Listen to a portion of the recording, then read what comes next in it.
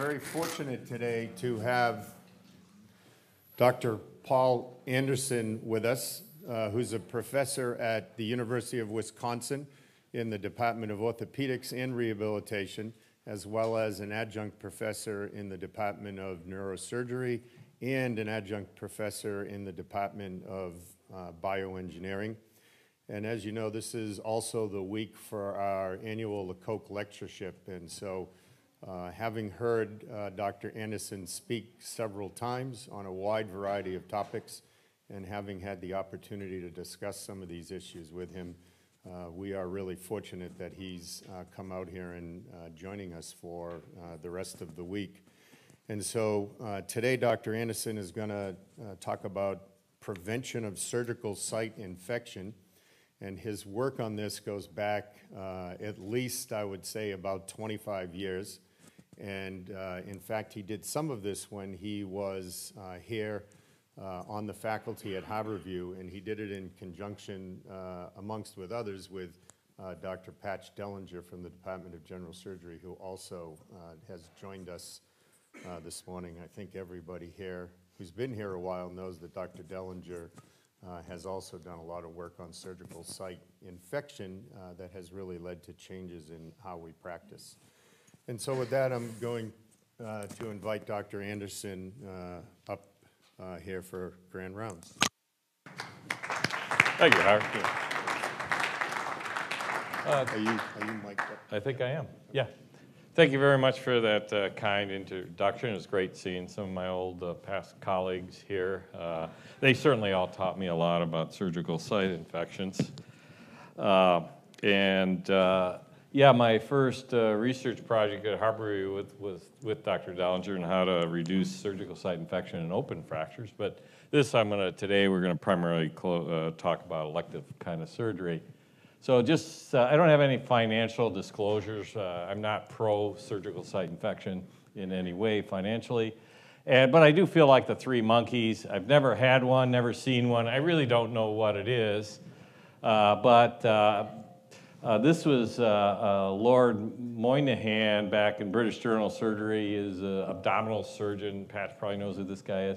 And he said every operation is an experiment in bacteriology, which still remains true today. But I do want to thank my partners who had a lot of surgical site infections for allowing me to study them. So the objectives are we're going to learn the pathophysiology of how these occur, measure effectiveness of care bundles, which is the standard prevention package now, apply a systems approach to prevention, look for improvement opportunities during all phases of care, and then I'm going to try to use as best I can an evidence-based approach. So first of all, how are we doing?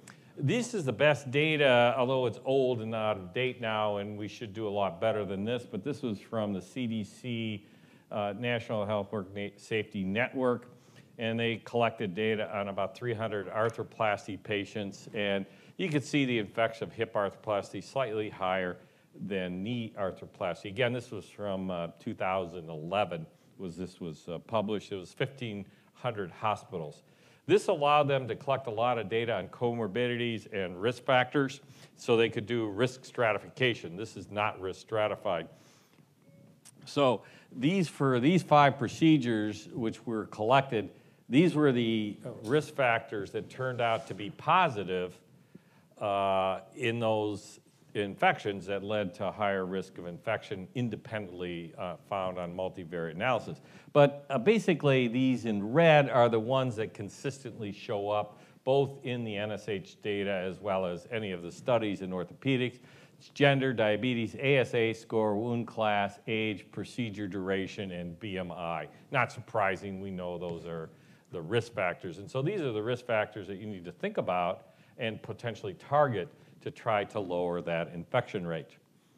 So they took this data and they created a new way to look at it, which built in the risk stratification. Risk stratification's really important because every surgeon I know always says, I take care of sicker patients, that's why I have higher rates of infection. Well, now we can measure that, and they took those procedures, they created some complicated formulas, and now you can calculate what's called a standardized infection rate, or SIR, which is your infection rate divided what is anticipated based on the case mix that you have. And so SIR of 1 is what is expected. So if you're at 1, you're doing pretty well.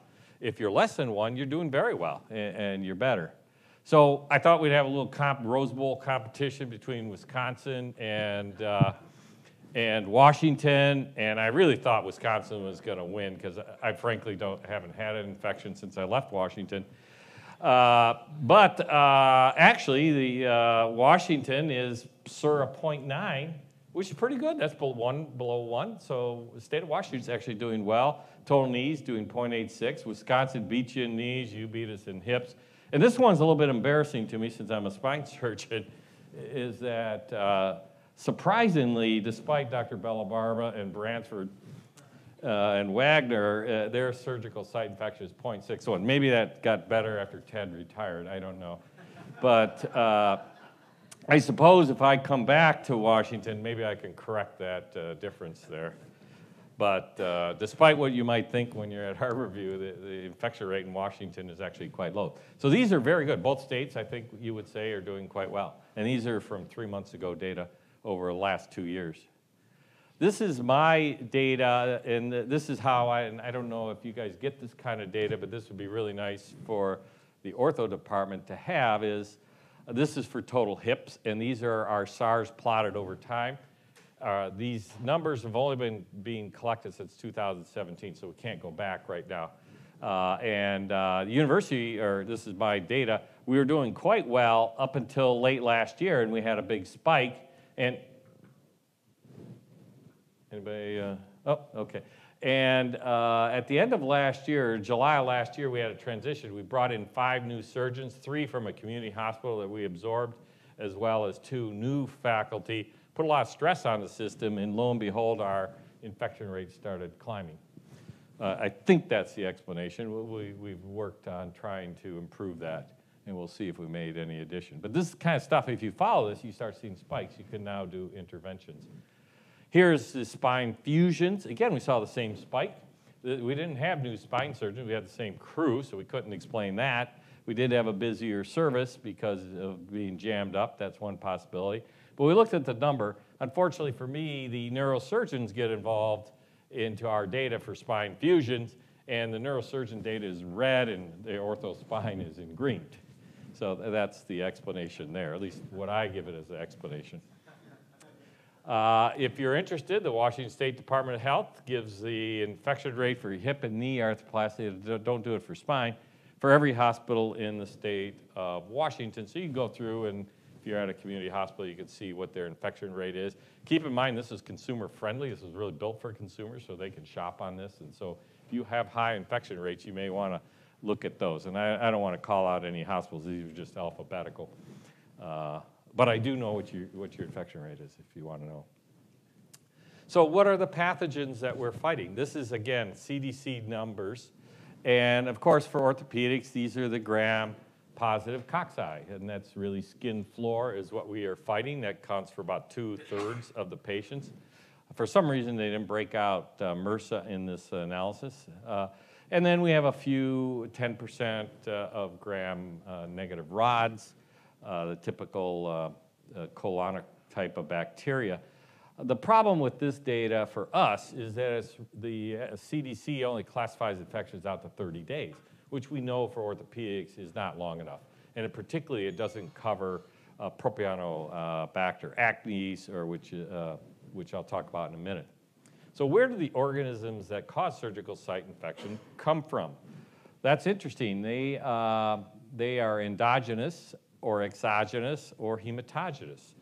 And so they're on us. The patient brings them to the operating room, or we introduce them, or they go through the bloodstream for some way. Well, if you look at studies where they did nasal swabbing that were positive for staph species, they typed the staph species, and then they correlated the surgical site infection to that staph species. What you find is about 80% of the time, that organism was in the patient before they got to the operating room or before they even came in the hospital. So the bugs, 80% of the time, are endogenous, brought to the operating room by the patient. and we just happen to spread them around and dump them in the wound somehow. So it's really endogenous organisms make up the majority of them. So it certainly gives us a target for decolonization, identification, decolonization. Well, how do they get spread around? Well, probably most typical will be hand contact to healthcare workers. That's why it's important to always rub and use gloves where it's appropriate. And then in the operating room, you have to worry about things like air quality, and I will talk about the fluid dynamics of air quality later on. I want to give a call out to Dr. Matson, who has really led the understanding of this phenomenon of Propionibacters, which is now called Cutibacterium acnes. For some reasons, apparently genetically, it's not Propionibacter. And that these organisms are gram-positive rods that are anaerobic, and they reside in the pilosebaceous glands, and they are not sterilized well by the traditional skid preps, and you cut through them and you just release them into your wounds. And a high percentage of failed shoulder surgeries will grow this, and I don't need to go into this. Interestingly, a lot of people with getting fusions for low back pain who have very bad discs with edema in their end plates, if you culture them, they grow Propionibacter out of their discs. So it may be a much more prevalent cause of disease that we know about, maybe chondrolysis, for instance, in the shoulder after Marcaine injections. Maybe it has nothing to do with Marcaine, maybe it has to do with P. acne. And of course, there are latent prosthetic joint infections. And unfortunately, we don't have any real specific methods to treat these, although I'll let Dr. Matson comment on his theories. So I'm going to try to use an evidence-based approach. Best results are obviously randomized controlled trials, systematic reviews, meta-analysis, guidelines. This is typical. Every organization in the world that does these kinds of things. But I'm only going to comment on articles that really focused on orthopedics or organisms typical for orthopedics, as the gram-positive coccyx. Unfortunately, a lot of the study is done through multiple specialties, and I don't think that helps us that much in orthopedics. However, most of the studies that are done are really quality improvement projects where they're comparing to historical controls. They observe a problem, they say your infection rate such and such, they do an intervention or two, and then they remeasure it and show improvement. And that's how the surgical site infection literature is filled with these types of articles, and you can argue the merits of that. But what I do see when you read this is that many of the randomized controlled trials, systematic reviews, meta-analysis conflict with one another, and they get conflicting results. And that leads to non-harmonizing guidelines, which is not helpful at all. And it really leaves us in a question of how do we interpret this when randomized controlled trials don't correlate with each other. So I think what you need to do is a systems approach has to be multidisciplinary during all phases of care. Good metrics are important to choose, and compliance is really important to measure. Obviously, your infection rate, and you need a surveillance program. You can't count on just M&M reports to document this. It has to be an ongoing effort, but it's really up to you to try to, you like my graphics here? So, it's really up to you to make this happen. You have to have a desire and participate in these programs and be motivated to improve. Most common way of doing it nowadays is what's called bundles, where you take a series of actions during different phases of care. This is, I think, to me, one of the best documents on prevention of surgical site infections from last year by World Health Organization.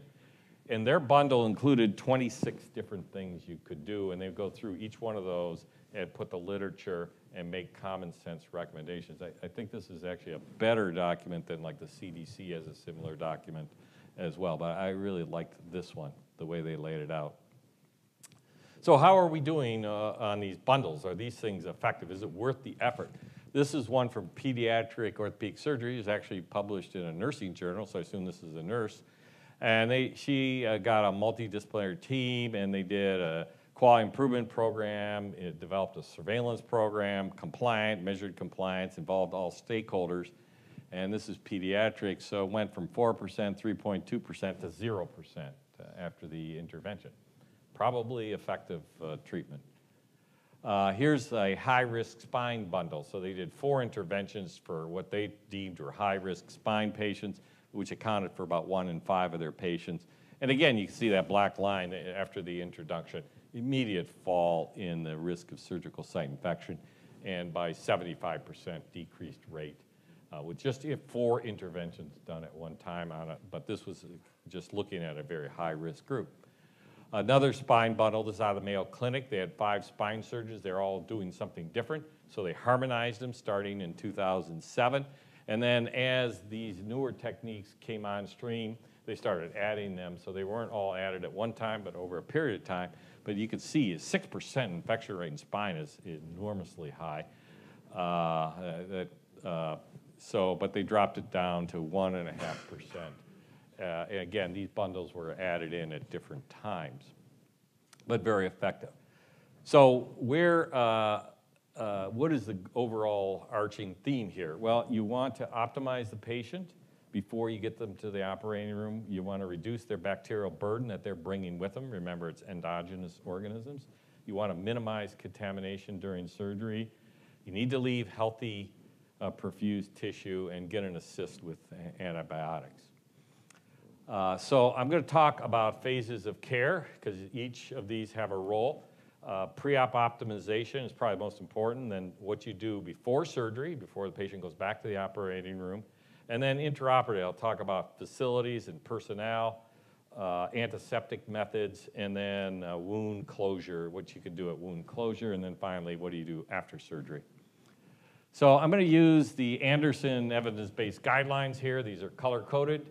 Green means it's universally accepted in all guidelines and it's based on high-quality data, and it really is something you must do. Blue is that all guidelines accept it, and there's some data that supports it.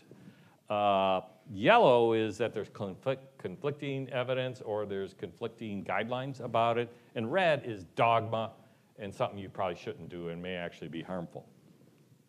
So here is pre-admission optimization. Again, we know that we try to get this patient as good a shape to go through surgery so they recover better, but one of the most important things is try to make them so they don't get a surgical site infection. And you do things like set BMI limits, glycemic control, smoking, nasal screening for MRSA and MSSA, showers, and chlorhexidine dressings. And when I look at these interventions, and I'll go through a few of these, the ones that you absolutely need to do is have an optimized patient with diabetes, try to get people to stop smoking and screen for MSSA and MRSA. Antimicrobial showers are a little bit controversial. And then the other one's setting BMI limits, although you'll certainly lower your infection rate, that's kind of more of a philosophical thing, and chlorhexidine dressings, which I'll talk about. So BMI, we know it's an associated risk factor for SSI infection. There's a dose response kind of curve. There's no specific guideline cutoffs. I know our arthroplasty people in our institution have a BMI of 40. A lot of other people have 37.5. Some people even 35 for arthroplasty. We do the same thing for elective spine surgery. We have a BMI cutoff of 40. Whether that's right or not, I don't know. Unfortunately, there's no evidence that weight loss, forcing a patient to lose weight and then operate them, really changes the risk, because it may be more of a physiologic problem than exactly just to do with their obesity. So sometimes you just have to say no, and that's one thing, particularly for the younger people. You take somebody a BMI of 55 and do a total knee replacement. Don't be surprised if pus is draining out later on. Smoking cessation, does smoking cessation really reduce it? Well, there's meta-analysis and studies that show that short-term, that is, if they quit right before surgery, between 2 and 4 weeks of surgery, actually does not reduce your risk of surgical site infection. This is a risk ratio is 1.22.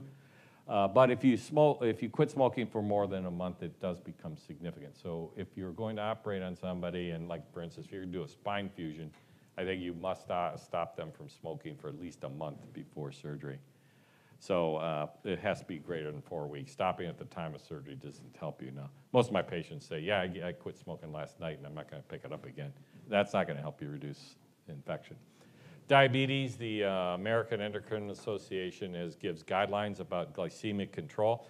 We know that outpatient, they want hemoglobin A1C to be less than 7, but what about for surgery? Well, actually, they don't make any hemoglobin A1C recommendations for surgery. What they do say is good control. They don't actually define that very well, but what everybody has come up with is you want the blood sugars about consistently less than 200 before surgery. I like to say for 2 weeks, so if somebody's got a hemoglobin A1C of 9, call their internist, get them to get better control, get the blood sugars consistently below 200 for the week or 2 before surgery. And certainly in the morning of surgery, if that blood sugar is 300 or something, you really seriously should consider canceling the case if you can. So, and after surgery, you want to maintain blood sugar at 200. We don't need perfect control. We don't want that because you risk hypoglycemia, but you do want it below 200 consistently before and after surgery. Screening and eradication. Do you guys do MRSA and screening on your joints? I presume you do, yeah.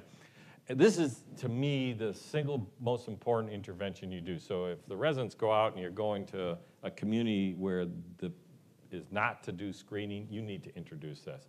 Because this, to me, when we put this intervention in, we dropped our infection rate by 2/3 within 1 year. And this was the only intervention. Again, organisms are endogenous. Some people have large reservoirs of virulent organisms. The MRSA carriers and MSSA carriers are at significant increased risk of surgical infection, and eradication decreases their risk, a preoperative eradication. So the reservoirs are actually nares, axilla, groin, and perianal. We only test the nasal. If I tried to get perianal, my physician assistants would all quit. So we do that, and we use PCR, so we get the results back within 6 hours usually. And then we can do intervention if they're positive. 20 to 25% of people will be MSSA positive, and 3 to 5% with MRSA. I don't know what they are in Washington, but I assume they're very similar here. Right, Patch, about what you have? Yeah. So, well, what is the relationship of being a staph carrier and SSI? Odds ratio 5.9. So if you carry MRSA, MSSA or MSRSA, you have about a 6 times higher rate of infection. And if you eradicate or decolonize for MSSA carriers, you bring your risk factor very close to unity again. So you bring it back down. Unfortunately for MRSA, you have a 10 times higher risk of surgical site infection if you're a MRSA carrier. And eradication only brings you down to about 3 times higher risk. So that's about the best you can do. But those are very important numbers.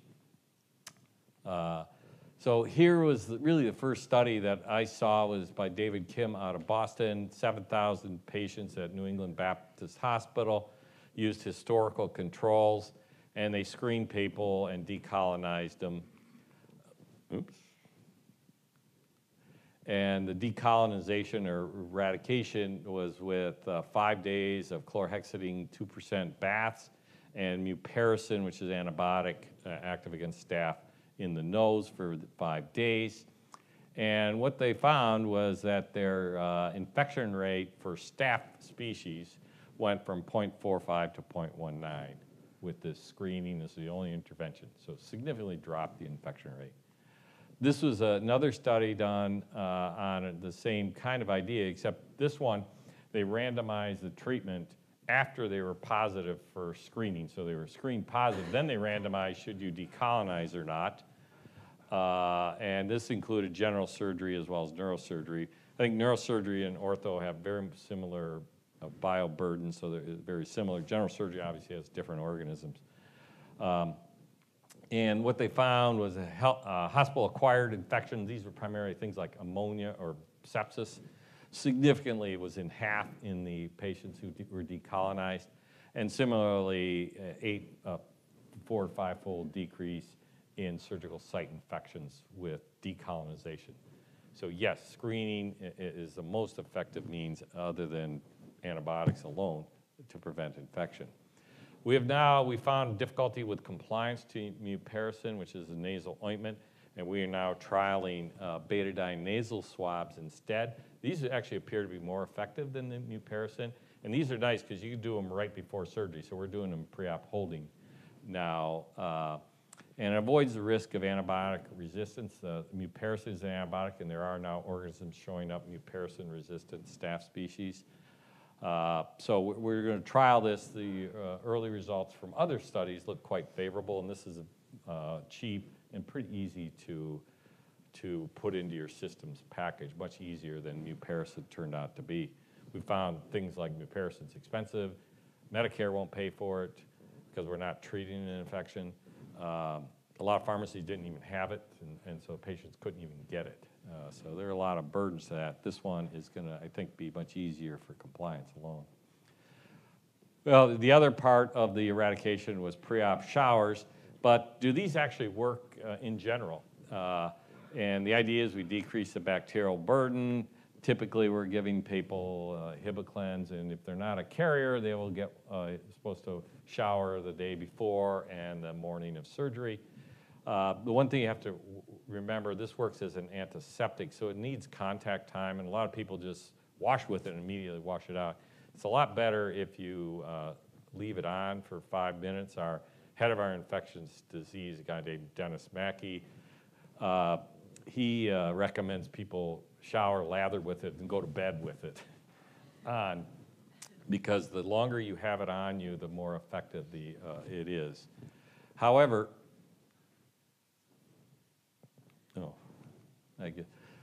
if you look at randomized controlled trials, guidelines about the use of showers alone, and I'm not talking about the screen positive patients, really none of these recommend chlorhexidine shower. What they recommend is you take a shower with soap, and you can use it. You have an option to use this, but it's not a strong recommendation because the randomized trials show no difference in surgical site infection.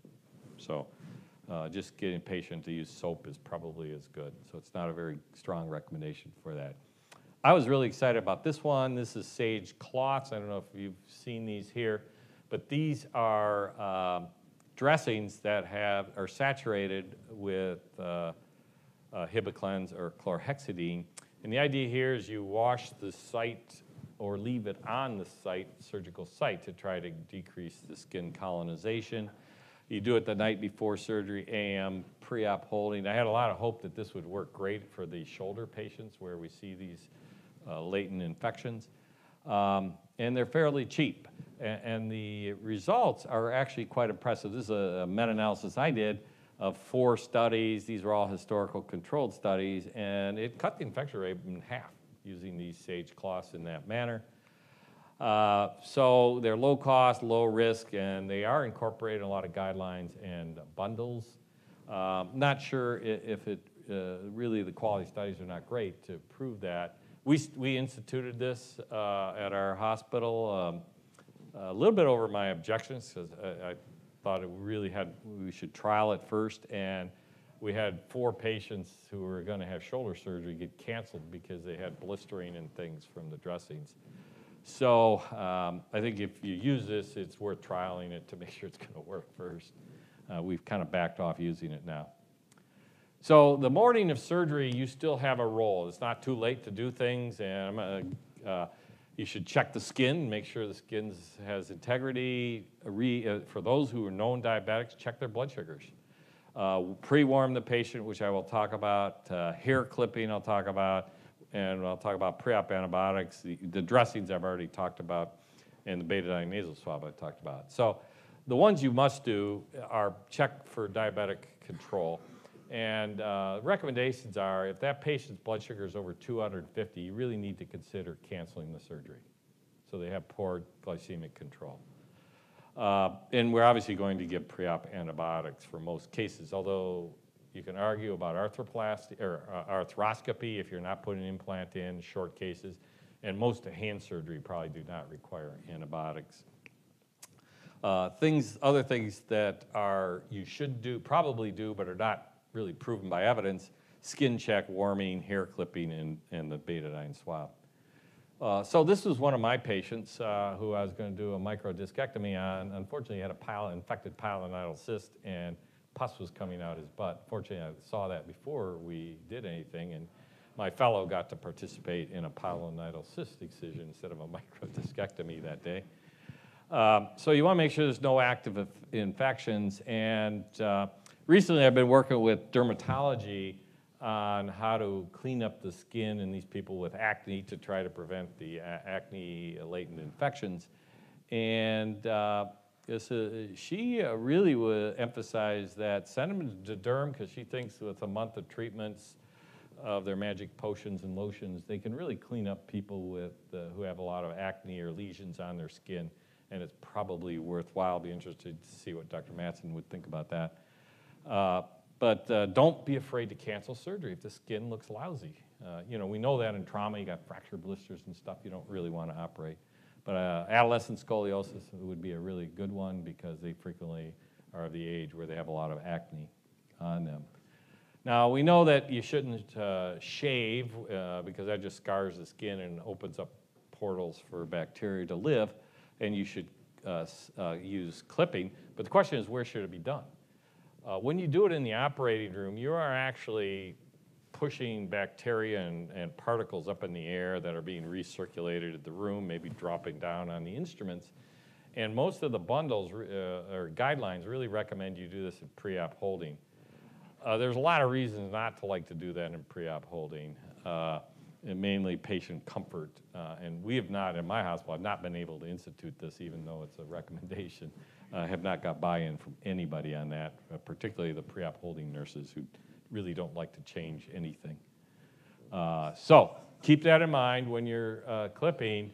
Try not to stir it up too much when you're doing that. And of course, some people even argue we shouldn't shave the skin at all. I don't know about that. Obviously, one of the most important things we do is administer antibiotics, and for us, primarily going to be fighting the gram-positive cocci. They should go in within an hour of surgical incision, and you should only give them for 24 hours. And there's recent push or evidence that just maybe one dose, even in arthroplasty, is enough, and I'll share that with you. This is an article published, notice Dr. Dellinger is the second author on this, and this is the guidelines I use, and we use in ortho for preventing surgical site infection. And just a couple things is that it's weight-based, is they find that morbidly obese people need more antibiotics, and that you should avoid using clindamycin. We almost can't use clindamycin anymore because of the risk of C. diff. I think the risk factor for C. diff infection if you use perioperative clindamycin is 30. So 30 times higher risk of C. diff infection in orthopedics. So in that case, the alternative is vancomycin, and that's what I would use. And for big spine procedures, I would also use intra-wound vancomycin in those people who are given vanco. Vanco is not as good a drug against MSSA. It's bacterial static in most concentrations against MSSA, unfortunately. So it's not as good a drug. But that's why I add something in the wound as well. But again, it's weight-based, 15 milligrams per kilogram. And then if you're a carrier, you obviously want to use carrier for MRSA, you want to use vancomycin, but because vancomycin is not very good against MSSA, you still should use a cephalosporin combined. Those are kind of the changes. Hopefully they're already incorporated in your protocols. Well, what about this timing of antibiotics? This is a great study out of the VA for arthroplasty. It was like 50,000, and they looked at the odds ratio of an infection, and you want the odds ratio to be less than 1 here. And they looked at when that antibiotic got put in and what was the risk of infection. And the sweet spot was, again, between 60 and 0. But notice that it really reaches a nadir maybe 30 minutes before surgery. And this has been one of my frustrations is last thing I do is are the antibiotics and the anesthesia says, oh, gotta run them in. And I go out and wash and I come back and they're still running in. Don't cut the skin until they're in because you'll have some kind of violation and be called up by somebody's board. But, and obviously they need to be in before you inflate a tourniquet. But if you look at this number, the the time was, oops, sorry about that. The time was better if you were like 30 minutes before, and so I have been unable to get anesthesia to run them in earlier. They are so afraid of running them in too early, which is possible with my anesthesia because they could take an hour to set the room up, but they're reluctant to. And so I think as a systems, we got to figure out how to get anesthesia to get these antibiotics in maybe 15 to 30 minutes before incision, if at all possible. Here's the recent study just published this year out of Philadelphia. And they had 20,000 patients, and this is a retrospective cohort type study. They used in 4,200 patients a single dose of antibiotics. This is all for arthroplasty. And then the rest had gotten standard 24-hour dosing. And really, there's no statistical difference, but actually the singles did a little bit better. This was not statistically significant. So this kind of implies that a single dose is probably good enough. And this was out of Parvizi, is really the authority on periprosthetic joint infections. This is only one study. I think we need more data before we adopt this. But it does give arthroplasty surgeons heartburn to think about one dose. They all, Howard's here, is vomiting right now. So, and they did a nice study. They did the analysis multiple ways. They looked at the absolute risk. They adjusted for risk. They used propensity matching. They just took high-risk patients. So they took all the different groups you could possibly think of and never made a difference. Pre-op warming was an interesting one. I didn't really know anything about it. All of a sudden, our nurses started doing this. So the idea is you warm the patient before surgery. They're wearing essentially a bear hugger type of thing. Do you guys use this at all? Yeah. And what is the evidence that this works? Well, patients go in the operating room warmer, and they stay warmer during the case. Whether this makes a difference in surgical site infection, I don't know. Nobody does, but their temperatures certainly are a lot better during surgery if you pre-op warm them. This is the latest article about this, but there's been a series that show the red is the pre-warmed patients. And for us, is that significantly, because patients maintain normothermia better, there's greater room comfort. I mean, how many people like it when anesthesia turns the temperature up to 80 degrees and we start sweating, we're wearing lead, and we fatigue? And patients are very satisfied. Patients love this. They probably love this more than they like me. And so far, there's been no difference in surgical site infection. So this is something that I think you should really consider doing. So now we finally got the patient in the operating room. What the heck are we going to do now? And these are facility kind of personnel issues: air handling, minimize traffic, oxygenation. I'm not going to talk about oxygenation. That's kind of obvious. You want to maintain high FiO2. I've already talked about hair clipping. And then some simple things, covering instruments, and then the hypothermia issues. So all of these the first five are things you should definitely do, and there's evidence of you should do them, and they're in almost all guidelines. The temperature one I made yellow because it has not been proven in orthopedics at all that that's important. In fact, there's contradictory evidence. So air quality, I have a master's in chemical engineering in fluid dynamics in gaseous medium, so this was kind of interesting looking at this. This kind of brought me back to my days in engineering. And the American Society of Architects have guidelines for how to design an operating room, and it's accepted by the CDC, and you want a minimum of 25, something around 30 air exchanges per hour in that room. Keep in mind that more is not better, because if you have more air exchanges, you increase the velocity of the air molecules, and that actually creates turbulence and stirs up particles. So you want a specific set. You can't, too much is actually bad as too little. It should be HEPA-filtered air. It needs to be a positive pressure room with the vents at the bottom of the room, and with typically it's coming in, the air is coming in from the ceiling. And this is the typical vertical room where the air is coming in from the ceiling. There's usually a platen where the air comes in, and then it goes out. This would be a horizontal. Some operating rooms are set up horizontally. These, I think, are less good because there's invariably personnel in the way that are blowing across, and all the bacteria and particles on the person, the stand in between you and the bed, will get blown on. So there's a lot of talk about laminar flow.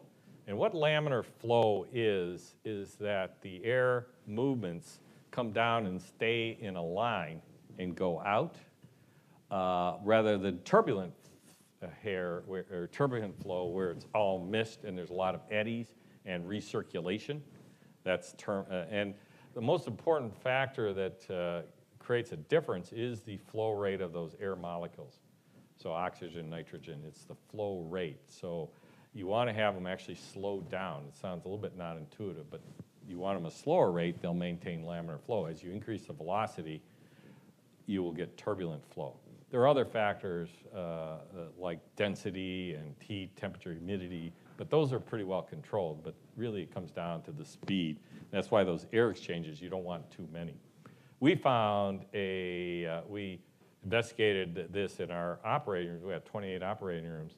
And there was as much a difference of 10 between one operating room and another in air exchanges. So we had to come in and kind of correct that because we had some air handling problems we weren't aware of. The whole idea about laminar flow rooms started with John Charnley, who developed the total hip. So they had an unacceptably high infection rate, but they weren't using pre-op antibiotics. And so laminar flow made a big difference then when you weren't using. But once you gave patients the effective antibiotics, the effectiveness of laminar flow went out the door. And so you don't need special operating rooms for orthopedics. As long as they meet the standards I already laid out, we're fine. And they have to be monitored apparently, because like our hospital was out of compliance in a number of our operating rooms. Room traffic increases turbulence. That's what we want to avoid. And every time you open and close the door, you change that positive pressure and you create turbulent rather than laminar flow. And its association with surgical site infection is less clear, but certainly if you put petri dishes around and count particles and bacteria, it's 10 to 100-fold difference if you have a room with a lot of people coming in and out. All guidelines recommend less traffic.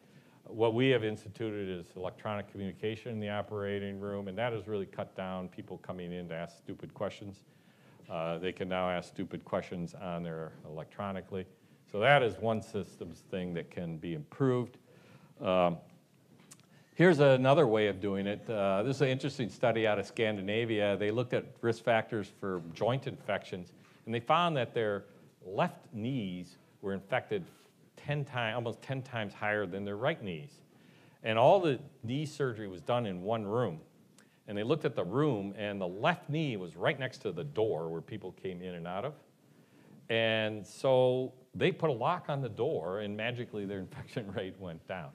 So that's a pretty effective intervention. So this is, so their infection rate went down 5-fold. So this is our operating room now.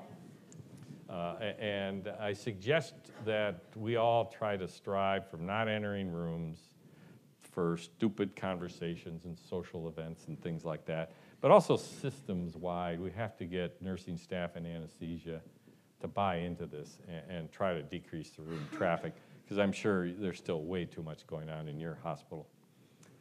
Normothermia is really a fight between us and anesthesia and nursing now. As they crank temperature up, we tell them you got to lower that because we're sweating into the wound. There's no doubt there's physiologic effects of normothermia that are positive, increases white blood cell function, decreased bleeding, has some positive cardiac effects as well.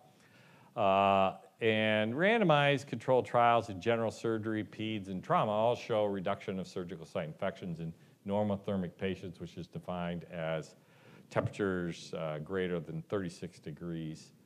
And it's frequently a guideline measure for all surgeries, including orthopedics, although there's no basis for that in orthopedics.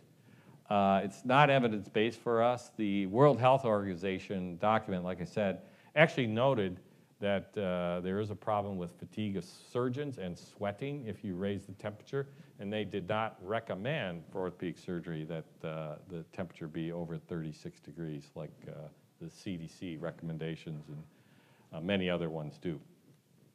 In fact, here's a study just published by Yamada in Journal of Clinical Infectious Disease for orthopedic patients. 10% were hypothermic and 7 hospitals in Japan. And they found the odds ratio was 1.59 if you were normothermic compared to hypothermic. So you actually had a 50% higher rate if you were normothermic. than if you were hypothermic.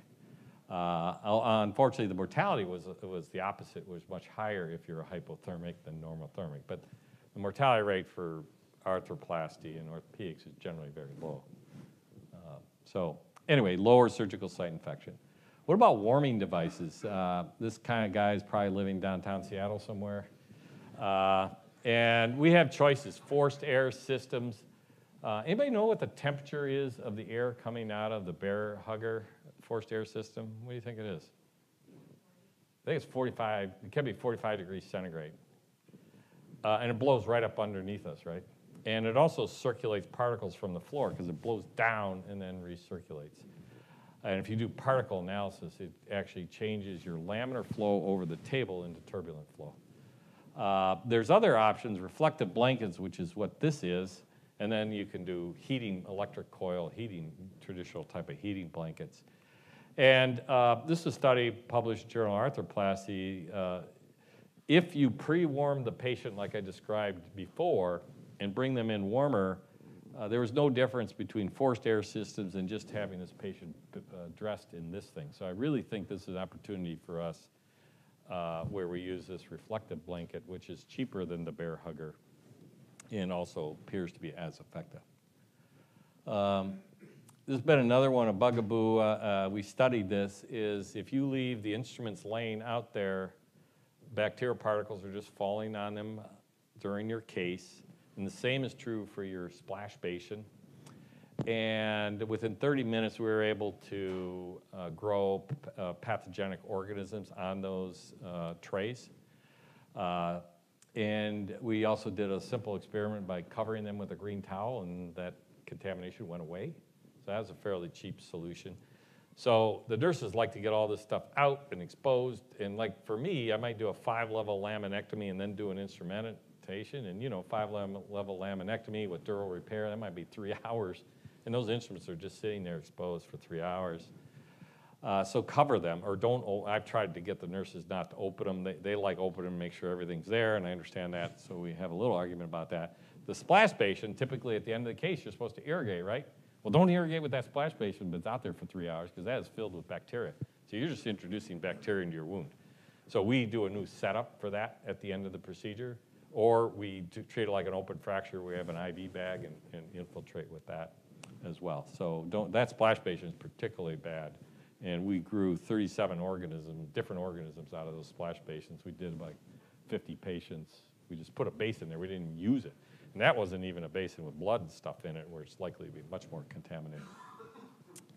So antiseptic things you do in surgery, you got to confirm the timeout. It's amazing how many times that we have compliance problems with that, where the antibiotics weren't in when we did the incision, and that gets you a big no-no.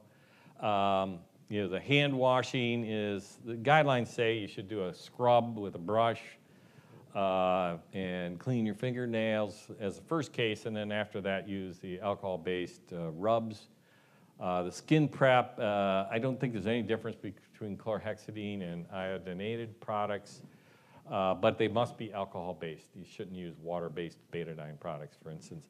Chlorhexidine tends to have a longer mechanism of action, so in other words, it will keep the skin sterile for longer than the iodinated products. Adhesive barriers have not been shown to be effective at preventing surgical site infections. You can certainly use them, it's not harmful, but they're not effective. We should double glove for orthopedics, including our personnel needs to be double gloving as well. There's some argument about whether we should change gloves before you close, change instruments before you close, and then I'll talk about spacesuits. So these are the things that we know are effective, repeating, confirming the timeout, hand washing, skin prep, and double gloving. These other ones are certainly options for you. And I'll go through some of these. Spacesuits, they control the air exchange between the surgeon and patient, maintain laminar flow. It's widely used in arthroplasty. Do you guys use spacesuits for arthroplasty? We use them, but I think we use them mostly for personal protection. Right. And registries show actually increased rate of prosthetic joint infections with spacesuits on. They certainly are protective for surgeons, and I really question whether they're worth the cost and hassle. And what Howard said is what our surgeons say. We use them to protect themselves, but I think it's just dogma. That's what they've always done. Here's one that's been kind of dogma for years, is that the skin knife, as we know, and Dr. Madsen has shown, when you cut the skin, you now have a contaminated knife, sits in the back table for 40 minutes. And you probably don't want to use that to like cut the annulus or something that's avascular with that device, because you may introduce bacteria. So yeah, the dogma was to use a new blade, and now we've expanded that. Well, why don't we just get, when we're closing, a new set of instruments, new gloves and gowns, and certainly we do that for trauma now. In a debridement of open fracture, we would reset up everything to close with. We're starting to do it for spine surgery. And some people even go to re-prepping the skin at the time of closure as well. These all lack conclusive evidence. They're certainly safe, easily adopted, and I think they should be considered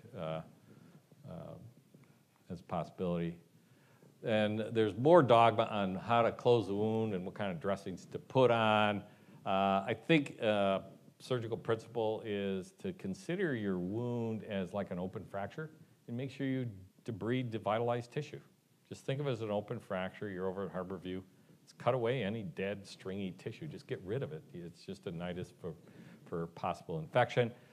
Irrigation, we'll go over that, and the use of antibiotic irrigation, interwound vancomycin, controversies over should you staple or suture, that's ongoing. And there's antimicrobial sutures, antimicrobial dressings, and then vacuum dressings. So I'll go through a bunch of these. Notice none of these are in green, as the evidence is not conclusive, but some of them make common sense and have some scientific merit. I think debridement is kind of part of surgery we've learned and is probably useful. Irrigation and antimicrobial sutures are certainly effective. And the other ones are kind of your options. So wound management, like I say, treat it like an open fracture. Irrigation, the standard Harborview thing, solution is the pollution to dilution. But certainly antibiotic irrigation, adding bacitracin or any other antibiotic in there has not been proven to be effective. It actually can be counterproductive, as it does increase bacterial resistance and things, and shouldn't really be used. Antiseptic irrigation, like proviodine, has been shown to be effective in total joints and spine, and I'll talk about that in a minute. So this was the study, and it's amazing, this is the only study on betadine use, dilute betadine for total joint arthroplasty. It was out of Rush, and it was a historical controlled study, 2,500 patients, 3 minutes of dilute, I think proviodine, and then washed afterwards. And they significantly lowered the rate of prosthetic joint infections from 0.9 to 0.15 with this. Everybody is pretty much, a lot of people are adopting this, but really this is the only study, or one retrospective study. It's kind of amazing to me that this is not repeated, and I searched it last week. I couldn't find any new studies. So something needs further investigation, certainly something to consider. Vancomycin powder is one of my favorites, pixie dust in the wound. The idea here is we make very high concentrations of vancomycin, which becomes bactericidal at that high MICs. It also, because you have such MICs, you're not likely to get bacterial resistance. So even our very conservative ID folks had no problem doing this, and they didn't think there was likely to have antibiotic pressure. And they didn't have little concern. There's a variety of ways of doing it. You can mix it just into the muscles. You can mix it in with the bone graft. There is some worry about cytotoxicity of high concentrations of vancomycin to osteoblasts or stem cells. So I personally am a little bit opposed to mixing it in with the bone graft, but I do mix it in with the muscles. This is a meta-analysis of 10 historical controlled studies. And they showed an 80% effectiveness of vancomycin powder. This is all spine surgery.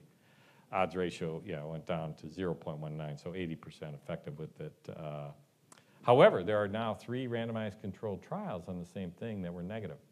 Now, 2 of these were in Asia, and their infecting organism was E. coli and a Syntobacter. And I figure if you got those organisms, you've got something else going on there. If E. coli is your main pathogen in spine surgery.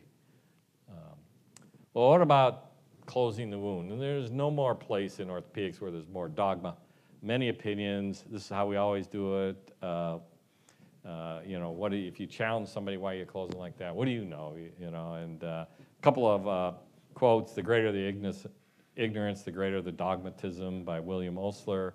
I think Steve Jobs said even better: "Don't be trapped by dogma, which is living with the results of other people's thinking." And this is a recent study or meta-analysis that showed absolutely no difference in orthopedics.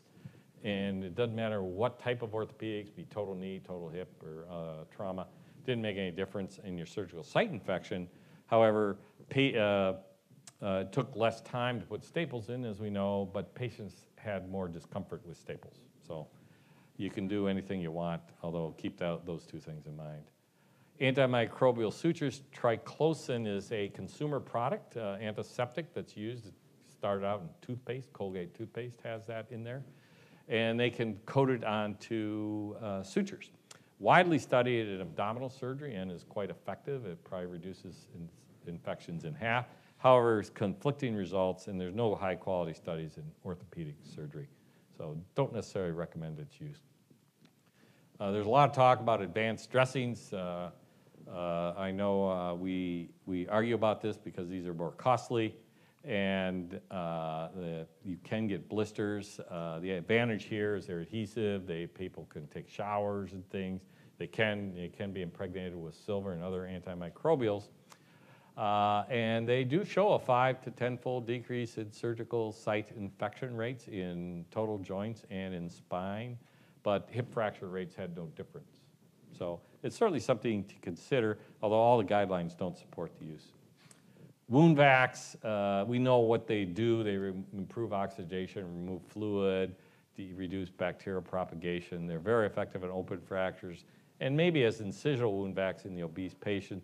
Multiple investigations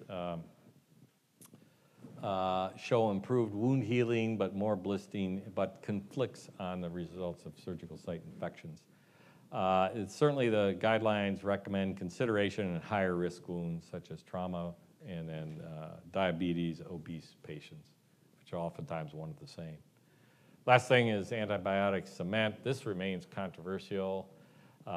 Few randomized controlled trials. There were two, and total knee had totally opposite results. One had better outcomes, one had worse outcomes. Registries conflict. Norwegian was positive. The AJR in America was negative. It's interesting, these all do show reduction of revision surgeries with it, but not change in the periprosthetic infection rate. Maybe a joint surgeon can explain that to me. It does affect material properties. The higher concentration you put in there, the weaker your cement will be. And there's no evidence, fortunately, for a selection problem where you're just selecting out a worse organism or developing worse antibiotic resistance. So I don't know the role of this, and I'll let the joint arthroplasty surgeons argue about that. Maybe they could tell me. Postoperatively, good healthcare practice is to remove everything as fast as possible, includes IVs. Try not to even put Foleys in. These things all do add up to surgical site infections because you get urinary tract infection, they'll seed. Avoid dressing changes, short-term antibiotics, and good glycemic control. And those three you definitely need to do. When to change the dressing is kind of arbitrary. And here's the single dose of antibiotics. Again, not showing any difference as I showed before. There are a few new approaches that are coming on the scene. One is vaccination. There's a vaccine that's being trialed in spine surgery right now. 4 different strains of staph. We'll see what the results are.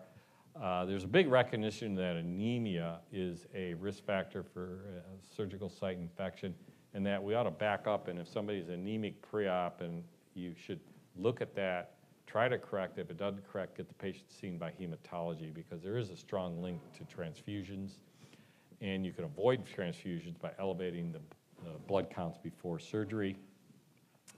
And then there's a lot of interest, obviously, in preventing biofilm by using smart implants that have coatings or surfaces that either prevent bacterial adherence or encourage bone ingrowth, which indirectly prevents bacterial occurrence.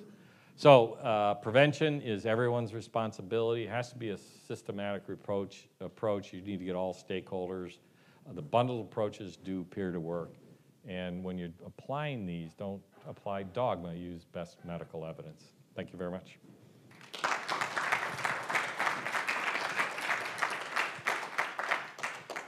certainly have time for questions, and we even have an opportunity to get them sent to us via text. Paul, that was a great lecture, and thank you. I love the color coding. I have two articles that I'm aware of that I wondered if you could comment on. One is the total hip people have pretty much standardized the 90 days after hip injections with steroids, and that this is definitely an increased risk if you have had that injection. And I also wondered about epidural steroids in spine, because there is an article out of Kirkwood wrote an article and somewhat suggested that our risks go down 30 days if you have an epidural injection. So I wondered if you had any comments on those two articles. Yeah, certainly the arthroplasty literature has looked at that a little bit more than the spine, Ted. And my recollection was it was 30 days if they had a knee or hip injection within 30 days, your risk of surgical site infection was higher if you operated then. And as far as spine, that was the only study I've seen. I think epidural steroids have some other untoward events. You actually lose 1 to 2% of bone mass every epidural steroid in the spine as well, which obviously you don't want to do right before surgery.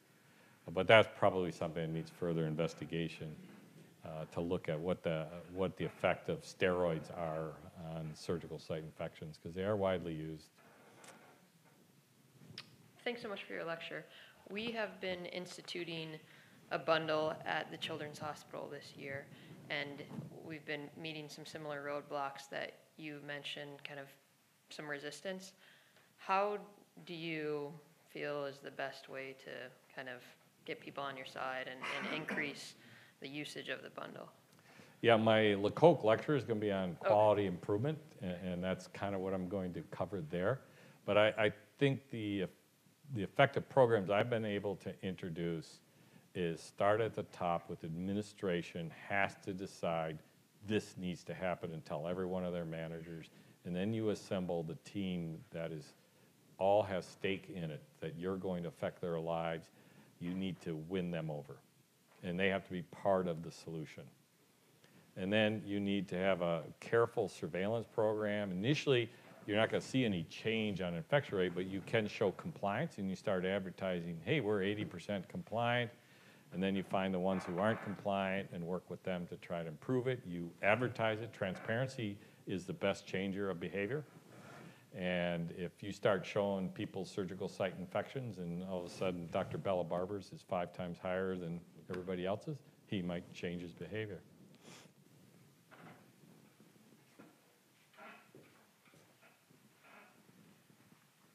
This is a question that was texted in from Dr. Reza Firuzabadi, one of our traumatologists at Harborview. What are your thoughts on self-retaining retractors increasing surgical site infections?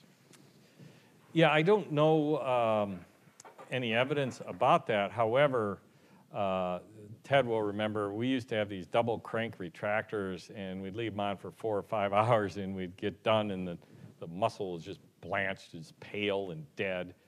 And that is not good surgical technique.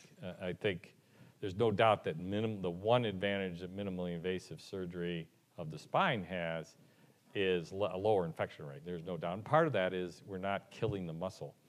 And we also need that muscle to do something like help have the patient stand erect. So those high retractors, if you measure the compartment pressures in those muscles underneath those retractors, it's quite high. So you just can't do that. That's why I prefer Gelpi retractors, which kind of self-regulate themselves. They frequently loosen up. That's kind of what we want. But that's also why at the end of the procedure, you need to get rid of devitalized tissue. Yeah, that's an interesting point that Dr. Firuzabadi made, because when I was a resident, we were always taught to avoid self-retaining retractors. These were, another generation of surgeons that didn't have all the tools we have now and all the studies to, that we can use to decrease infection rate.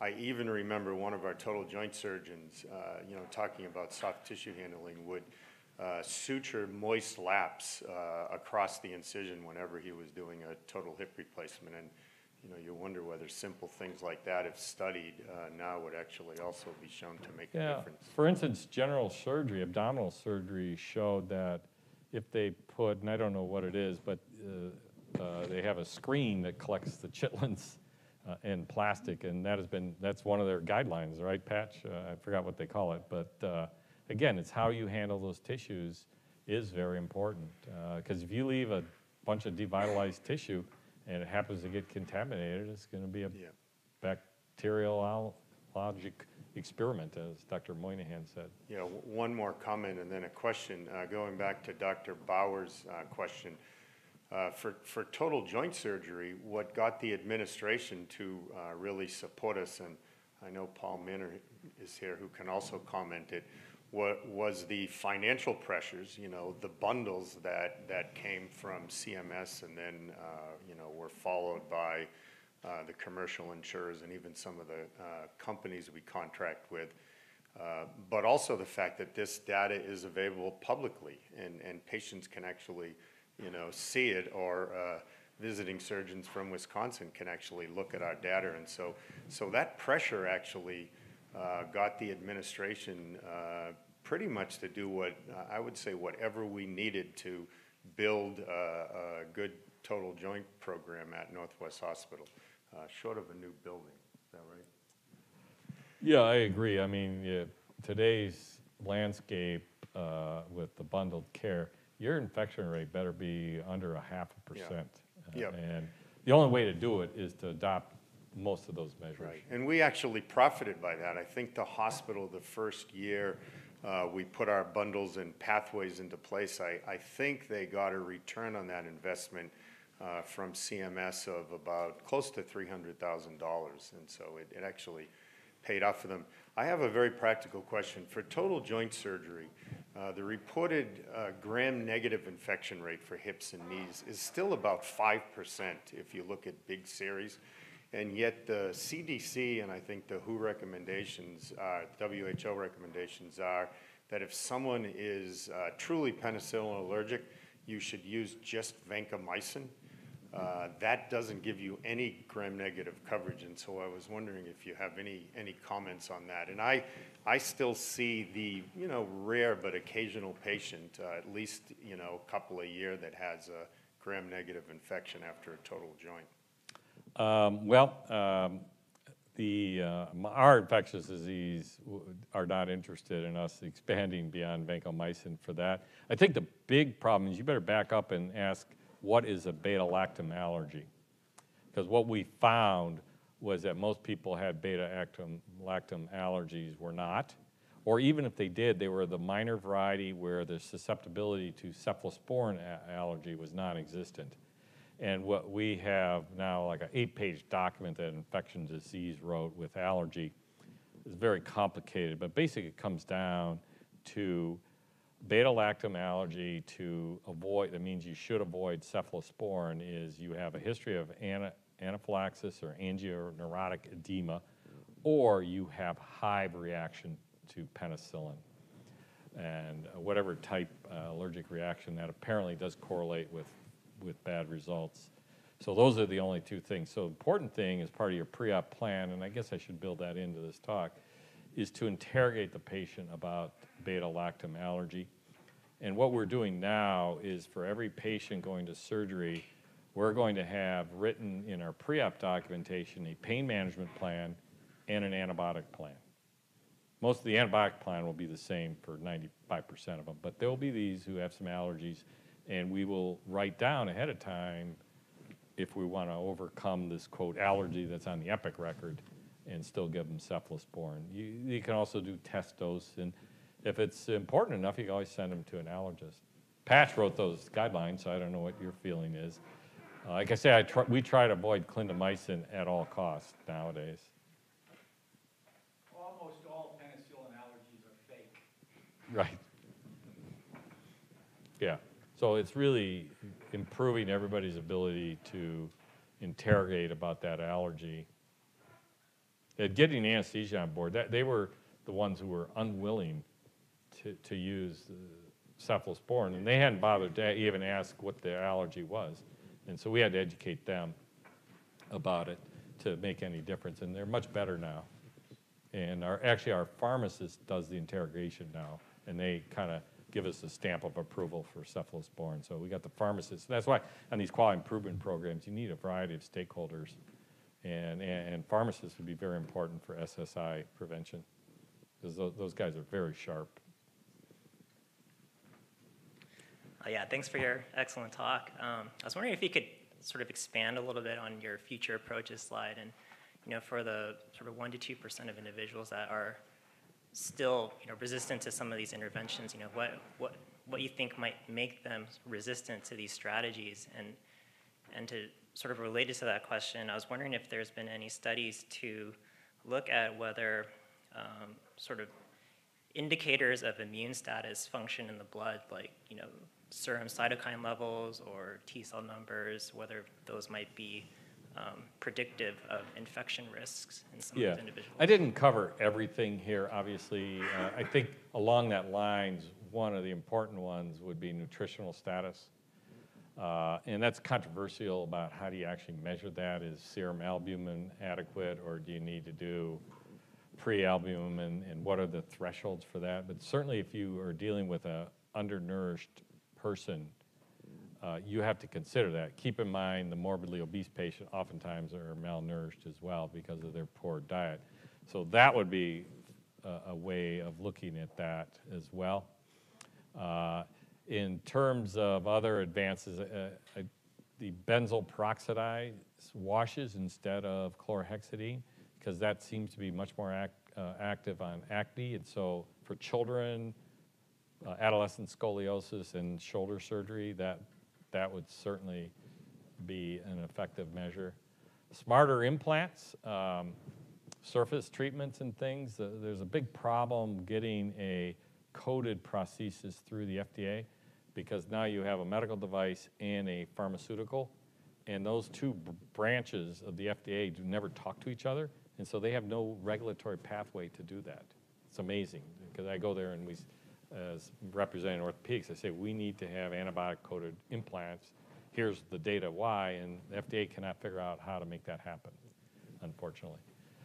But what you can do is change the surfaces, and if you put nano surfaces, you get much faster tissue incorporation, and you get less tendency for biofilm. So I think we'll see some engineering solutions to this. The really one, which is put antiseptics or antibiotics on the surface, like we can easily put silver-containing things on the surface, and silver is very effective antiseptic, but it just can't get through the regulatory process. Thank you. Vaccination may be a good one. I'm optimistic on that one. Are you participating in that vaccine study? We are not. We are not. Hi. Just had a brief question. A lot of these things in the bundles are looking at discrete interventions, and I was wondering, one of the things you mentioned was technique with some of the interventions. How do we study technique of prep and behavior in the operating room, and has anybody looked at that with respect to infection? Well, our nurses monitor periodically, will survey and watch techniques. So some highly experienced good nurse will stand there with a clipboard and check this off, and then we will report what the compliance was for everybody, their technique, of whether they passed the technique. Everybody had to go through training on how to prep the skin, all the nurses and the residents. In fact, the nurses didn't want the residents to do it, and we as the attendings threw a fit and said they have to learn how to do this. And so you could do by compliance measurements and then correlating that to infections. And you will see, and I didn't have time for a lot of the studies, but you could see the more compliance you have with the bundles, the lower your surgical site infection rate is. So, but you have to monitor that. And all the infectious disease programs start with a surveillance program, and they describe what a surveillance, components of a surveillance program. It's a little bit outside what I talked about. But you have to have a surveillance program, and it surveils compliance as well. For instance, I took the slide out because of time, but I did have one when we had that spike of infection. I asked, well, are we screening everybody properly? It turned out we also dropped our screening. When we added these 5 surgeons, we went below 80% on that screening, which we hadn't for years, and clearly showed a target for opportunity. So those you can look at as opportunities for improvement. So. Dr. Kringle, good to see you. Paul, first of all, I want to thank you for the unbelievable teaching that Paul did as staff here. He was probably the best teacher I ever had. 2 things. One, do you have any comment on titanium instrumentation versus stainless and cobalt and for spine? And the second is, when I look at the NSHN numbers and I compare them to other large prospectively collected studies, what I notice is that NSHN data for spine has a much lower infection rate than almost every other prospectively collected study. Most of them are in the 4% range. And I just wondered if you have comment about the reality of the NSHN rates. Yeah, what is an infection to us is not necessarily an infection to NSHN. Their definition for deep and organ space infection, and they also have one for superficial. None of the numbers I included were superficial, like a stitch abscess or something, but deep infection or a organ space. Organ space would include a joint infection, and quote, osteomyelitis would be considered an organ space infection in our field. Whereas if it was a soft tissue abscess that went below the fascia, it would be considered a deep infection. And they either have to have it identified, the surgeon has to say there is purulence there, or it has to grow something. So as we know, 75% of our wound infections don't grow anything. And also NSHN only goes out 30 days. And I know from the scope data that Amy collected, at least, and I don't know, it was 1 or 2% of those infections occurred after 30 days. And for you, adolescent scoliosis, probably 15% of the hardware is colonized with probably Propionibacter long term. But that doesn't count as a infection in the NSN. So it's the definitions are different, and also the time frame. I think it's the time frame makes a big difference. The titanium? Oh yeah, the titanium.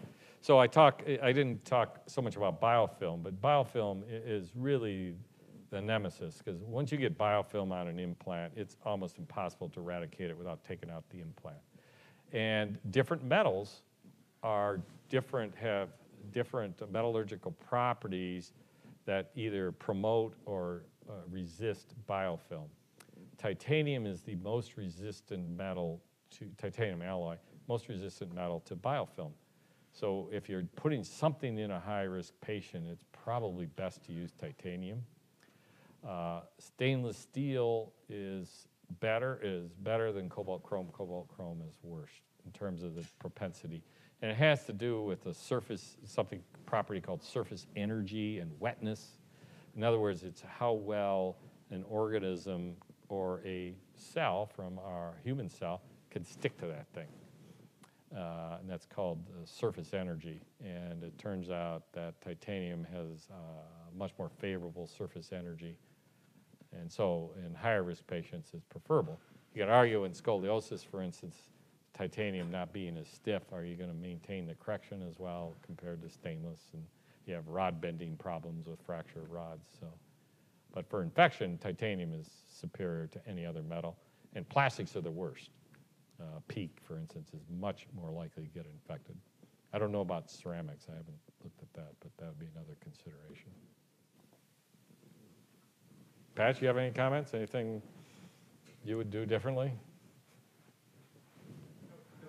The one thing that we're working on at the U here is measuring glucose in everybody, not just diabetics. It's very clear that surgical stress causes hyperglycemia in many non-diabetics. And in theory, we're monitoring everybody here, although we know in practice it's not universal. Yeah, we're doing that as well. I did a study with the hospitalists on measured arthroplasty and spine patients, like 400 of them, and measured the hemoglobin A1C at the time of surgery and their fasting blood sugar. 25% were known had glycemic issues we knew about from their history, but 40% of these people had elevated hemoglobin A1Cs or elevated fasting blood sugars the morning of surgery. We retested those who weren't diabetic but had elevated parameters a month later, and like half of them had normalized. So it was more pre-diabetes or something. I don't know what you call it, but half of them were actually diabetic, just didn't know it. And so there may be a role for universal blood checks at least. So we introduced that, and immediately we no longer had any glucose strips in our hospital. We ran out, and they were on back order.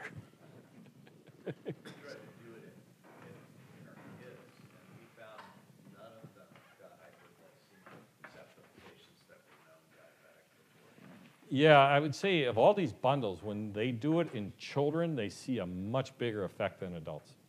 It's impressive. And it's all part of the ERAS program, the expedited care for, started out in arthroplasty, but it makes a huge difference here. I think a couple of us, including myself, have to quickly get to the OR. So that's going to be it. That was a great talk, and I can promise you that you'll find Dr. Anderson's talks tomorrow morning and at dinner tomorrow night just as edifying. And if you haven't RSVP'd for dinner tomorrow night, you can still do so. So thank you. Thank you, Howard. Good.